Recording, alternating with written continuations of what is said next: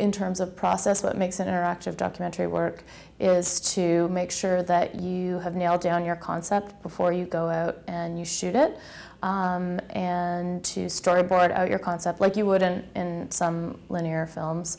And in terms of storyboarding, we sort of call it more like wireframe it, and that includes like, you know, the minutia of like when you enter the homepage, and you like, what are you going to be clicking? What are you going to be seeing?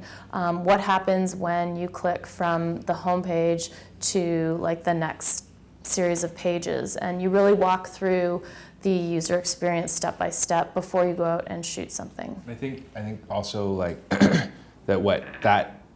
so the big picture of what that provides is just like in a traditional documentary or traditional narrative, you have pacing and an act structure typically in a way that a viewer understands and flows through something.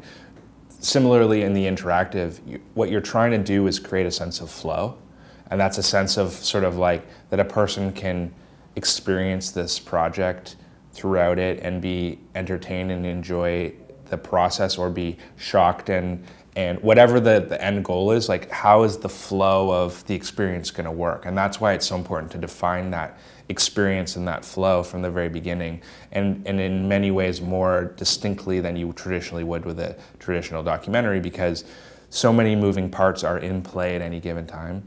If you're fundamentally, I think if you're doing it right, you're creating a cross-section between traditional narrative and a technological or an innovative design that helps tell that story and allows the user to interact with that story. Because of that intersection, there's so many moving parts that need to be produced simultaneously throughout and interwoven together. And if you're not thinking about how that's all going to work from the beginning in this very detailed step-by-step user flow, then you will miss something that will break that flow and screw up your ability to tell that story in the big picture.